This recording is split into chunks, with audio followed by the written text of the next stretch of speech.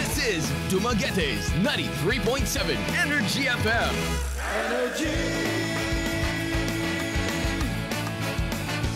Hi Panga, Energy FM. Hi Panga, Energy FM. Huwag mong sabihin radyo, sabihin mo Energy FM. Ibang-iba ka pangga.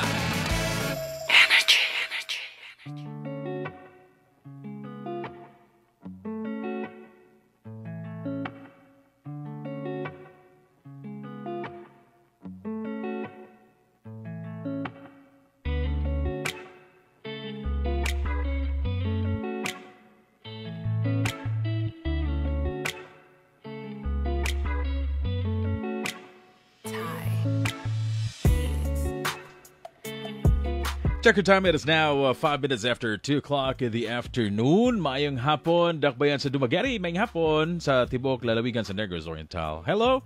Good afternoon. And how are you? Welcome to another love question right here on 93.7 Energy FM. And my name is Papa Miko. Way lain kundi way laing Papalicious Papa sa balat ng radio.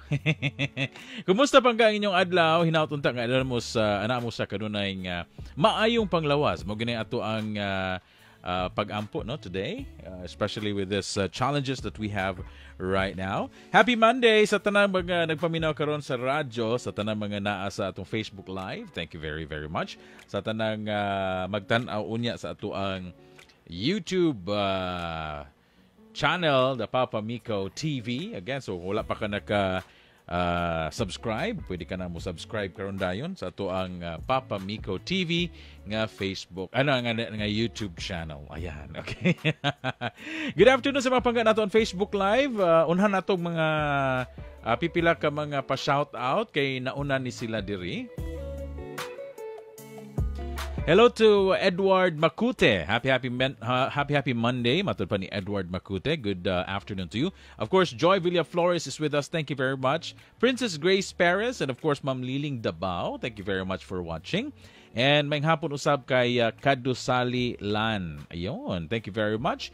And of course, Ma'am Marlene Ragasa is also with us sa ating Facebook stream, no?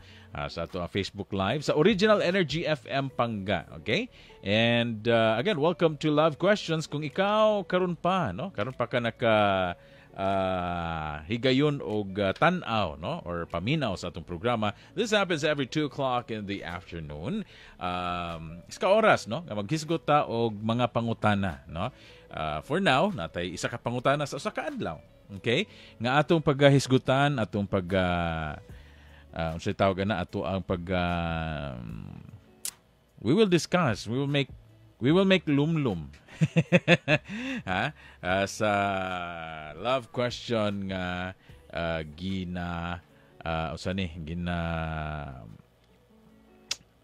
how would you call that? Padala, no? Diri sa ato ang programa. Para sa atong mga pangga nga naminaw sa radyo, again, ang atong text line pangga is 0955-567-1150. Again, 0955-567-1150. Yan. Pa-shout out watching from Manila si Steve Cornelio Arnaiz. Okay, thank you very much, no, sa imuhang paghapit, no, pagtanaw. Kumusta ba ang Manila? No? Ingat mo diha, no? And of course, si Ma'am Goldie Abusorowa is also with us. Thank you very much, Ma'am Goldie, sa pagpamina. At mga pangga sa ano ha? Sa Manhuyod, maing hapon kaninyong tanan. Of course, atong 30 ka barangay diri sa Dumaguete. Good afternoon. I hope you're okay. Mga in love na to diha. Hello. Kinsa man tong mga kuan, kinsa man tong mga mga relasyon nga naapektuhan sa pandemya. Nabay mga nagbulag tungod kay wa na nagkita. Mga manag-uyab ha. Kay ito man nag-asawa, kuan man, always naman sila together, no? Ang Unsay tawag anang di man makabulag pero nawala ko sa termino no? Ha? Kana bitawag na ay mo ulang. Tama ba? Ulang nilang duha, no? Naray mo kuan nila mo divide nilang duha. Maura gyud in taon ang barrier. Sa mga nag-asawa, naayuban na tumakitaan pang gano nga kuan kayo sila bisag I know man nag-uyab pa kay una-una bulubatan-on pa. Unya very sweet. Ha? Halog-halog pa. Mura ba siya old normal? Halog-halog pag maayo, no? Ang maong unsay tawag ini? Couples, no? Importante lang labi na inigagi sa mga checkpoint. Sige po bag checkpoint pangga? Ha? Nga na mo'y barrier, no? Okay, or else, it's either di mo pa sudlos Dumaguete, di mo pa ditsoon, or pabalikon mo, no? Or palakon ka, or much worse, dakpon. Di man dakpon nga namang pabayron, multahan ba? So, mo na'y lisod kayo. That's why, dagan sa itong nakita, no? Nga mga nagdaladala o mga barrier. Okay? Nagdaladala atong term, no? Kay, wa man gamita. Gipahigda ra. So, anyway, mawang gina, no? Mawang gina atong makita, no? Sa kadalanan karon diri sa Dakbayan sa Dumaguete. Unsa ka sa uban, ha? Unsa ka uban. Hello to Salon Ranes Gina. Maying hapon, no? And hi to Daisy Peña Flor. Mato pa niya, hi Papa Miko. Yan. Hello sa inyo. Salamat kayo sa inyong pagpaminaw sa 93.7 Energy FM. Yun. And okay, let's go sa ato ang love question pangga, no? Nga gipadala ni Bea. Somebody named Bea. Nagpadala sa ato iyang pangutana. Diretso ra ni iyang pangutana pangga. Ha? Matod pa ni Bea pagka, pwede kaya nga mag-work ang ilahang relasyon when both of them, silang duha kuno, came from a broken family. Okay? So, pwede ba na kuno mag-work pangga, no? Ang ilahang relasyon, ilang relationship, if both of them, siya, came from a broken relationship, broken family, but pasabot ang iya mamagpapa nagbulag, na ang iya pong boyfriend, or siguro bagong boyfriend, or di pa boyfriend, sug tununon, no? Nagagikan pod sa usa ka broken family. No, so murag aduna ni siya mga pangagpas or na siya siguro yung mga duha, no? Nga pwede ba? No, di ba ka murag muending rapod og kuan? Muending rapod og managbulag rapod sila tungod kay kubaga ang ilahang lives, no? Ang ilahang lives naaman sa or involved man sa usa ka broken family. Kuno ba bitaw madala bitaw, no? Madala ang kining nahitabo silang pamilya basi og posible, no? Nga mahitabo usab sa iyaha, no? So muna iyahang dakong pangutana pangga. Pwede kaya mag-work ang among relationship when we both come from a broken family? Okay, so muna pangutana ni Bea Pangga. Okay, so if you have something to say, no, kung meron kang comment, no, or pahimang no, or tubag sa maong pangutana, you may you may text me sa atong text line, that's 0955-567-1150. Again, 0955-567-1150. Okay? So, muna atong hisgutan karong adlaw pangga. Okay? Hi to Bia John Sienes. Hello, watching from Zamboanga City. Greet lang ko sa Dawin og Bakong, ang Vincoy family og Sienes family. Thank you very much, ha? Bijan or Bayjan ba ni? Salamat kayo. Good afternoon, DJ Miko. Good afternoon din. Pa-shoutout ni Lula nga nag-birthday karon, si Lula Manulita Rodriguez. Happy birthday Lula, gikan sa imong mga apo sila Diodel, John, Vincent, Gino, Juana, Joshua, Julian May, Gianni May, Jonah May, Jay Shine, Jonas, Geraldine, Prince, Jaira, Stephanie, Nicole. So happy birthday Lola, watching from Manhuyod. Ayun. So ang mga apo, ang mga apo ang nag pa-shout out sa ilahang lola nga nag-birthday karong adlaw. Hi, good afternoon Papa Miko. Salamat always. Okay, you're welcome. Ma'am Ling Dabao. Okay? Thank you very, very much. All right, it's 2:15 ang ating oras pangga, and we'll take a quick break. No? Padayon lang mo padala sa inyong mga reaksyon, sa inyong mga shout-outs. No? Kay human ining ato ang commercial break, and then atong pagkahisgutan. No? Kining pangutana ni Bea diri lamang sa Love Questions. Huwag mong sabihin radyo.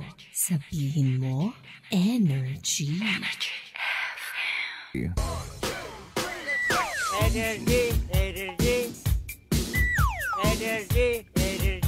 Energy kami dito. Number one, Dumagiti. Fantastic, baby. Okay, buddy. Start playing. Thank you, Energy FM. Hi, Pangga, Energy FM.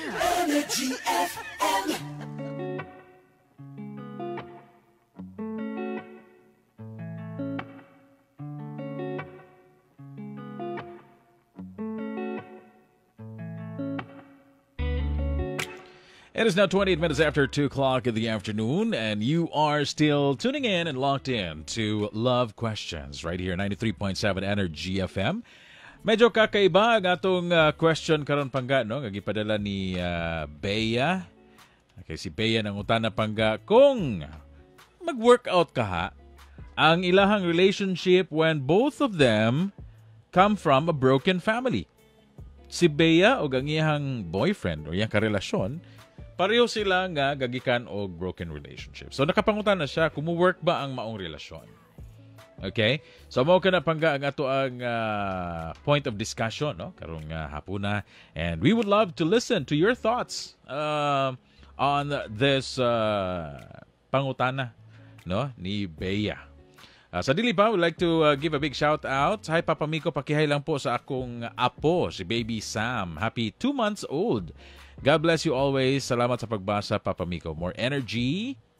Mas happy. From Jocelyn Vergara. Thank you, Ma'am Jocelyn Vergara. Good afternoon, Papa Mix. This is from 8496. Okay? Matod pa ni 8496. Mga reaksyon na ni Pangga sa ato ang love question. My advice to the sender, bakit hindi? Okay, wala kasing okay, bakit hindi? Kung talagang mahal niyong dalawa, hindi affected yan sa inyo. Pray always to God na malinawon ang pagsasama at pagmamahalan ninyo. Ayan. So kung love nyo daw ang isa't isa, walay rason nganong dili mo workout ang inyong relationship. Okay? Sa ating Facebook Live, by the way, hi to Ma'am Hermisa Macahelos, maayong hapon, watching from Pasig City. Sa mga taga-Pasig, maraming salamat.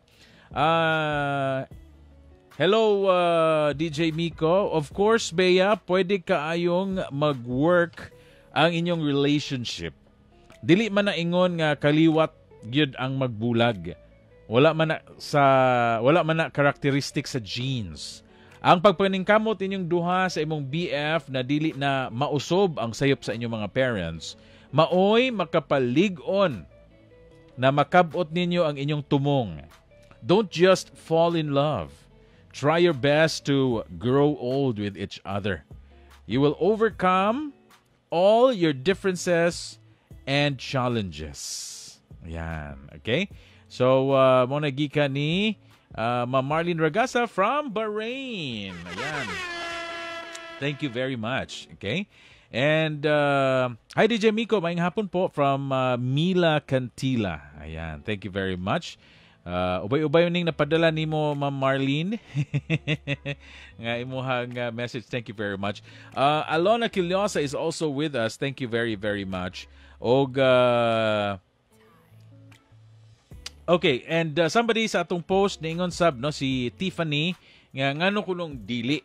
Ngano kunong dili mo work no ang relationship bisan pa og gagikan mo sa anong tawag nito?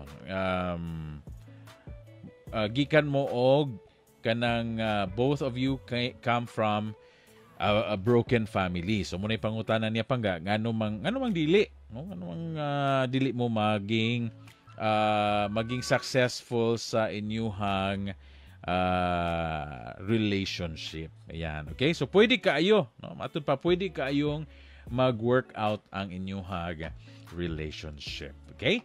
So, while nagulat ko pangga sa inyuhang mga kuan ha, sa inyuhang mga maingon nato reaksyon, let me just share to you, no, because I did a little research kung kabahin ni ining mga epekto, no, sa usa ka broken family, no? Kasi ang ako I'm trying to go the extra mile because I'd like to know ngano nakapangutana si Bea, no? Nining maong pangutana, no? So, anyway, I did a little research and I got something from the internet about effects of a broken family. And it said pangga nga sa usa ka broken family di ay aduna kini siya'y negatibong epekto sa tanan nga aspeto sa usa ka bata or sa development sa usa ka bata. Okay? The effects of a broken family on your child's development depend on numerous factors, ika nga, no?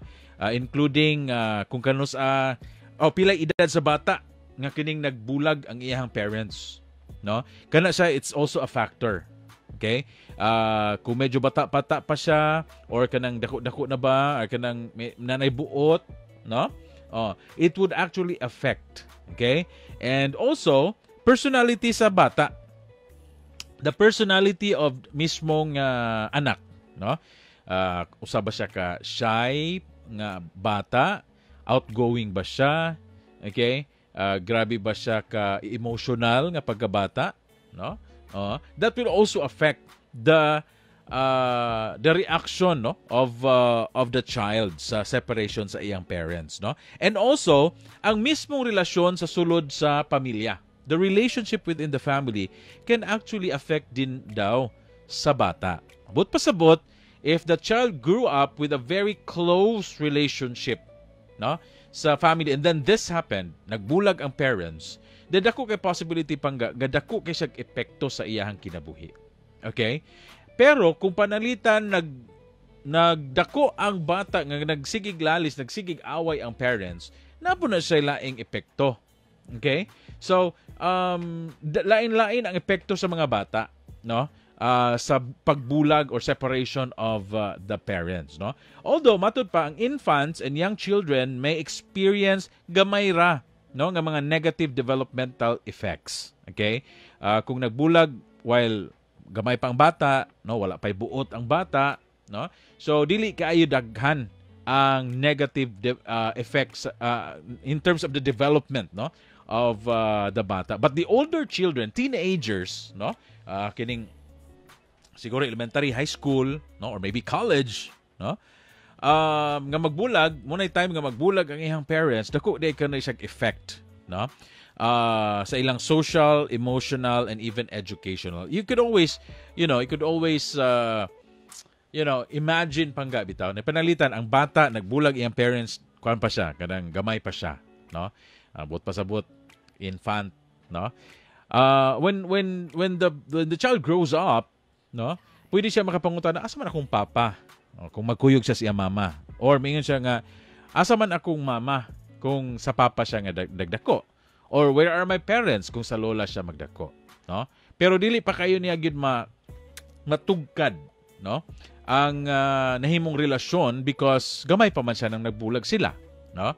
Pero kung panalitan elementary na sila bulag or worst high school, nga aduna na siya experience, no? Personal experience with the father, being with the father, being with the mother, being with the two.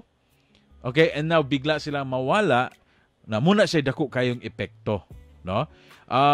Matud pa isa sa mga ma-affect gyud ini yung emotional, no? Emotional effects sa bata. And matud pa after the divorce, ang mga bata nga nasa preschool hangtod sa late adolescent can experience deficits, no, in emotional development. No? Children sa tanang ages may seem tearful or depressed, no, which is a state, no, that can last for several years after a child's parents have separated. Okay? So, bulag ito akong gingon nga kung medyo nana siya buot nga nagbulag ang parents, ma-depress, magiging mukalito siya hilak, no? Emotionally unstable, no? And so, kung ikumparar nimo siya sa mga tao nga wala ni agi og kuan, maingon nato broken family, it would always be easy for us to say, no, nga kanang madahan okay ra na, no? Okay ra na nga makauyab ka, it would work because it depends upon you. But if we really, think about it, Pangga, lahi-lahi ta og sitwasyon. And this is where I would like to come from, no? Si Bea might not be where we are right now. Kita nga mga wala nakaagi sa broken family. Okay? I would like to assume, although wala man ko naka-istorya ni Bea, I just got this question, no, sa ato ang Papa Miko Dumaguete nga Facebook page. But I'd like to assume for her to be able to ask this question, naagid ni siya dako kayong emotional effect coming from the breakup of her parents. And that is why gusto niyang manigurado, especially kang iyang boyfriend or boyfriend-to-be or boyfriend na also came from a broken family. So, bot pasabot, they will be into a relationship bringing with them a certain emotional effect or a negative emotional development, no? Sa ilang pagsulod sa among relasyon because of what happened to their family. Okay? Now, I'm not saying that it will not work, but I'm saying that I understand. Nakasabot ko nganong nakapangutana si Bea sa maong pangutana. Ngano man nga gusto niyang manigurado kung mo-work ba ang relationship, no? If silang duha gikan sila og broken family, no? So nakasabot ko sa pangutana ni Bea.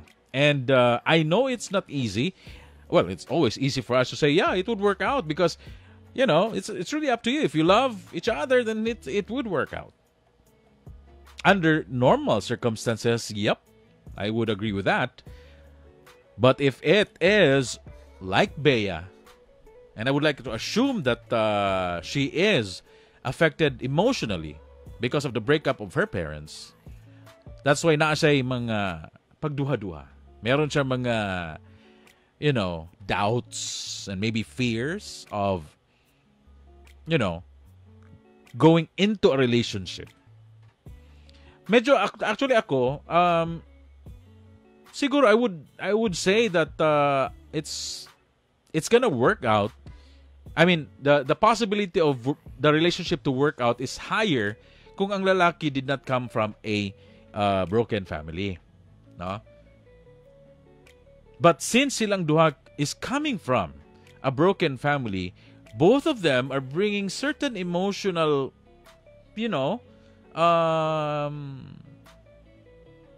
baggages. Okay? Baggages and luggages, or kung sabi ni Saya pa, mga kabugaton. No? They're meeting at one point having the same burden in life because of, the breakup of their parents. Now, on the other side, no? Because there's always two sides of the coin, Bea and the boyfriend Bea, if you're listening right now, you can actually make this work, no? Because both of you saw, no, in your own eyes, the breakup of your family, no? Nakita yun na ninyo. So you can actually make it work sa inyong relationship by trying, no, not to do the things that your parents did. Okay? Kaya pareho man mo. So you can actually, like kung sa eskwelahan pa you can actually compare notes, no? Na para bang ganito, ganyan, ay di maayo ng ingani, dili di maayo ng ingana. So let's not do that. Let's not do this. And diba, when you are you are with a person or maybe like a group of people na pare-pareho mo ginaagian, di ba kamo magkasinabot? Di ba? So, if Bea and the boyfriend can rise above the situation, I would say that they can actually make this work. But I would say that it won't be easy. Kaya dala-dala man nila, no? Dala-dala man nila ang maong burdens in life. Matod pa ni Neri Absin, mag-work out ang relationship basta both of you have trust. Pray always and put God at the center in your relationship. That's what Neri said. Thank you very much, Neri. A wonderful comment. No?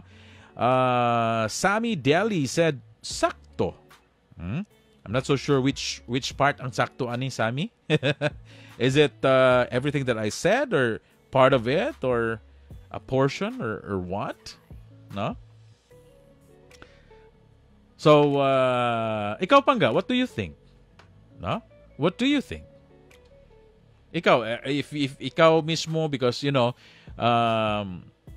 it's just so sad, bitaw Pangga, no? That I feel sad to say this, that dagkadaghan na karon ang mga kabatan-unan nga nagagikan sa mga broken family. No? Nagkadaghan karon ang mga young or the youth of today are products of broken families. No? The mistakes of their parents, sila ang nag-suffer. No? Matod pa ni Christian Lloyd, yep, you have the option to learn from your family's broken relationships and opt to do better para sa inyong relationship. Napay pakaping char. Naguday char. Ay na nagbutang ig char, ha? Hi to Michelle Solamilio. Ato pa niya, good afternoon, Sir Miko. Thank you very much. Okay, thanks for joining. Okay, so, yep, it is difficult, Pangga, no, to really be in this kind of situation if you are coming from a broken relationship. I mean, broken family. No? Sa educational, okay, kay ganina emotional man tatong istoryahan. So there are also effects in terms of educational. Slowed academic development is another common way that separation of the parents affects children. Naanak ko'y mga nadunggan ini Pangga.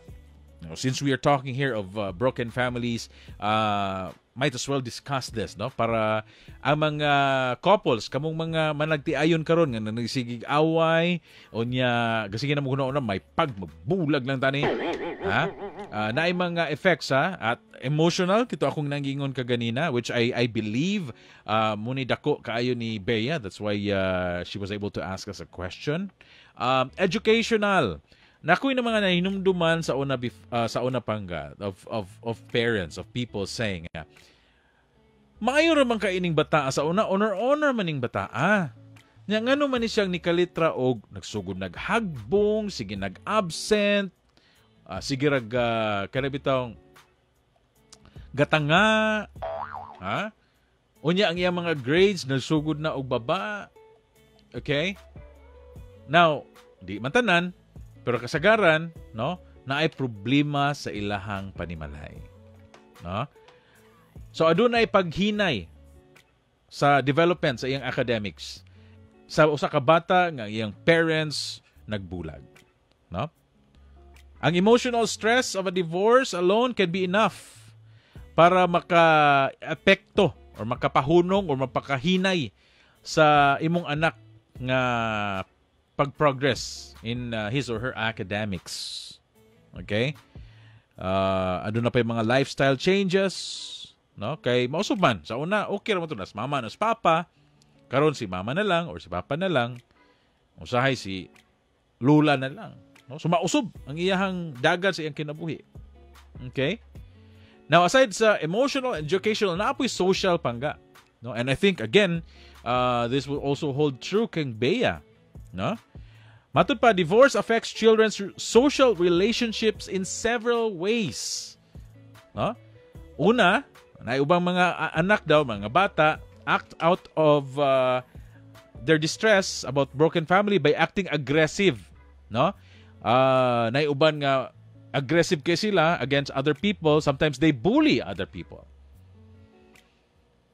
And usahay biya pangga, no? If you just look closely sa mga bully, no? If you know, like, if naka-anak, nasa eskwela siya, sa una ba? Normal pa. Nasa bully. Kasagaran anang bully, if you really look at and dig deep, no? Sa background or the family background, if you do a family check, no? Makita nimo nga posible ang iyang mga parents either nagbulag, sigig away, sigig lalis, nagsinaktanay, no? Nakita na sa anak. Sometimes, when they go to their friends, their social relationship with others, sometimes they go bully, no? Napuyuban, nga maka-experience og anxiety, na usahay, di sila ganahan maki-interact with other people. No? Sometimes, na mga kids nga, maingon nato nga magsige na lag hilom-hilom. They don't want to talk to other people. They don't want to socialize with other people. They are loners, no? So they ay posible kayo na nga iyang family nagbulag. No? Oh. So kana pagka, no? And of course napoy family dynamics could actually affect mo na ako giingon ang structure sa imong pamilya, like for example, anad ka nga, you have a father and a mother, then wala na si tatay, kay nagbulag sila. Now, your mother becomes your father. Yan ang mugawas ng inatay. Okay? Murag si DJ inatay. Ha? Pwede maging ina, pwede maging tatay. That is why, ubay-ubay sad karon ang naga-celebrate twice. Celebrate siyag Mother's Day, celebrate po siyag Father's Day. Oh. Naman po'y tatay nga may layas po ng nanay, nabilin ang bata sa iya, so siya po'y tay ina. Inatay. Inatay po. Dili po siya. Murag lain man po minawag mo yung tay ina. Ha? Lain pa minaw, no? Tay ina. Inatay rata. Okay? So, but pasabot, ang dynamic sa sulod sa pamilya, mausob. And that would greatly affect, no, the child. So that is why, alang sa mga couples karon, alang sa mga parents karon, I know sometimes your husband is so, very difficult to deal with. I know your wife may be a very, somebody who's very difficult to deal with. No? Usay ba kayo kag mas maayo pa man tong imuhang other woman or other man. Ha? No, movie to na usay magbulag ng uban kay mukuyog og lain. Pero ako, hindi man tayo makabuot-buot, no? Pero try not to be selfish. Okay? Try not to be selfish. And look at beyond the two of you.